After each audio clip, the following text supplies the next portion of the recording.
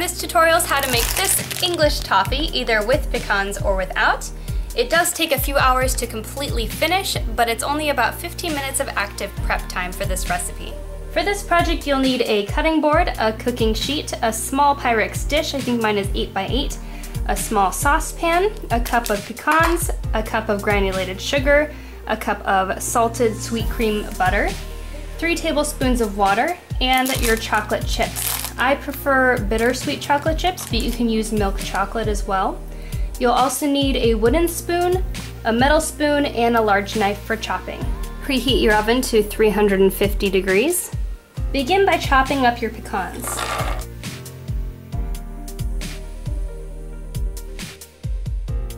Then spread those out on your baking sheet and pop them in the oven for about 10 minutes to get all toasty. While that's happening, go ahead and cube your butter.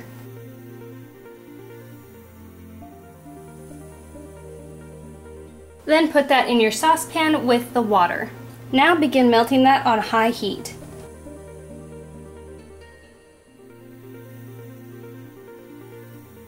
Once the butter is completely melted, begin gradually adding the sugar. Make sure you're stirring constantly or your mixture will burn.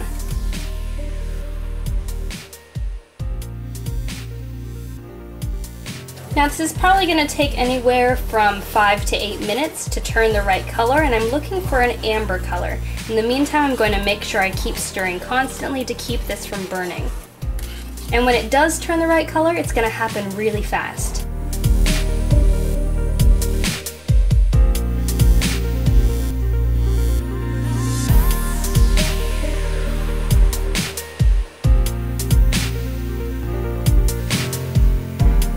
And then immediately when it reaches that amber color, pour it into your pan. And then leave that to cool for about 8 to 10 minutes. So I checked this at 8 minutes and it wasn't quite firm enough, but now it's a little bit firmer. It's been about 9 minutes. So I'm gonna add some chocolate chips on top.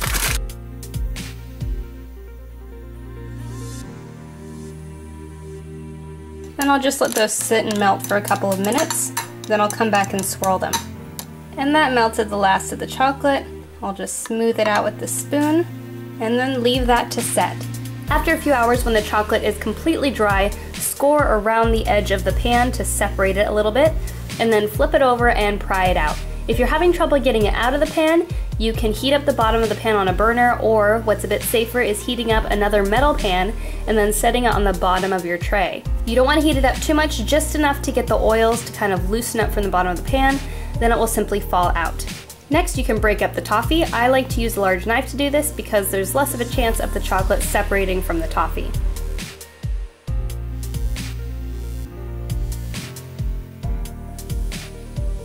And that is your finished toffee. Now you can put it on a nice tray and send it out for a party, or put it in a cute little bag and send it off as gifts.